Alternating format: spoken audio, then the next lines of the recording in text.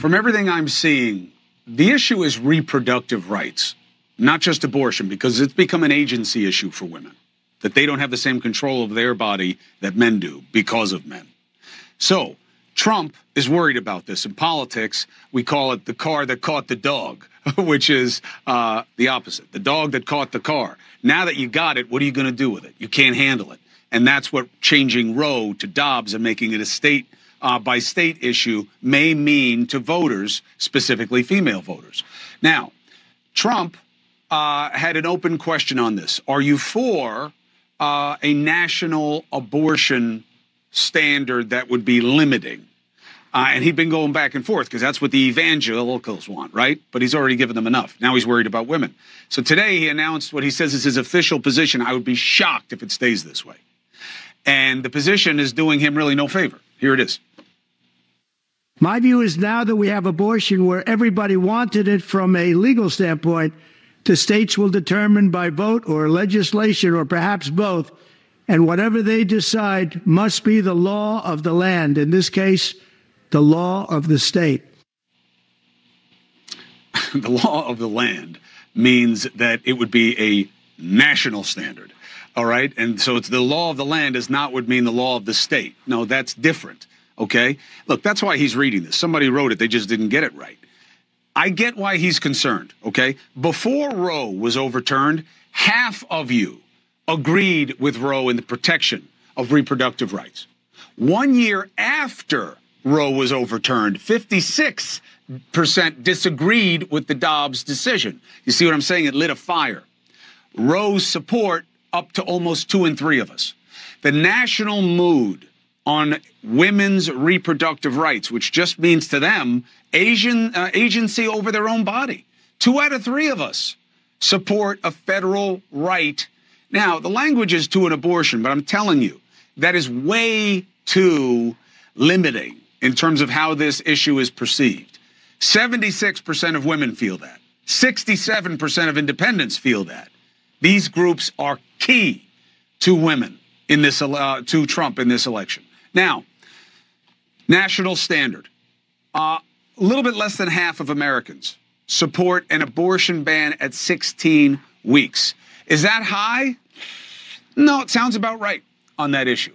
But when you look at it the other way, an overwhelming majority of Americans, almost 3 out of 4, support a woman's right to choose, essentially, how to use her own body within 6 weeks. That includes over half of Republicans. So, did Trump make a play that helps him where he needs help? Let's debate. NewsNation political contributor, the aggressive progressive, Chris Hahn, and president of the pro-life group Students for Life of America, Kristan Hawkins. Good to have you both. Thank you very much. So I'll start with you, Ms. Hawkins. Do you believe that Trump changed today in a way that may lose him support? No, actually, I think Trump's position today, his statement was a smart position, as evidenced by the lack of Democrat emails and fundraising requests I did not get.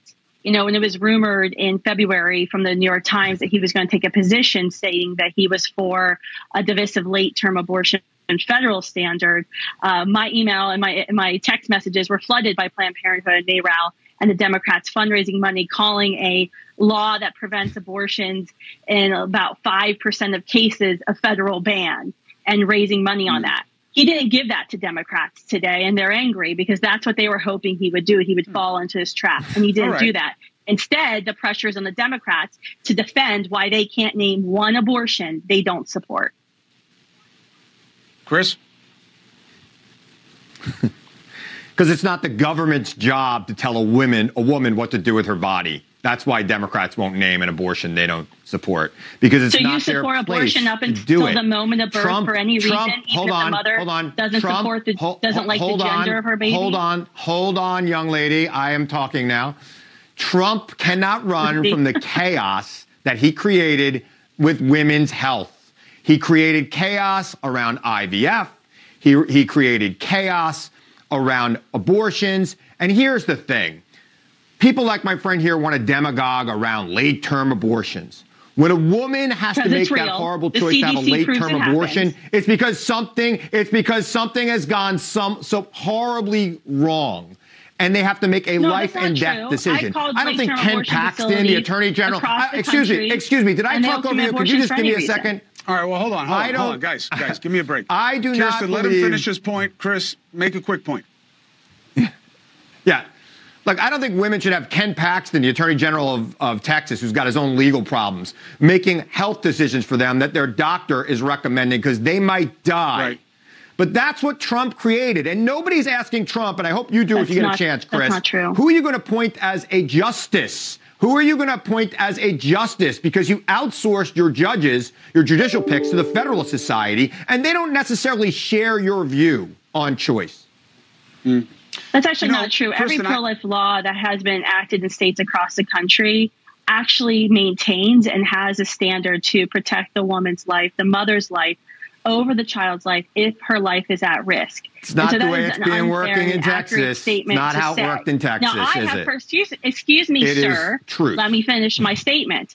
I have personally known late-term abortion facilities across our country. Give it a break. Kristen, make a point. As a 34-week pregnant woman, and they will give you an abortion and make you an abortion appointment for any reason. If your child has Down syndrome, which is not life-threatening, if you don't like the sex of your baby. When Democrats support late-term abortions, they don't put any limits on late-term abortions, which is why President Biden and Democrats can't name one abortion. Name a law that was passed that allowed abortion up to the moment of birth that specifically said that you can't abort a child because she's a girl. I'll wait. I'll help you out with this. The left played a silly game in trying to keep choice pure, which is we're not going to tell women what to do. It's between them and their doctor.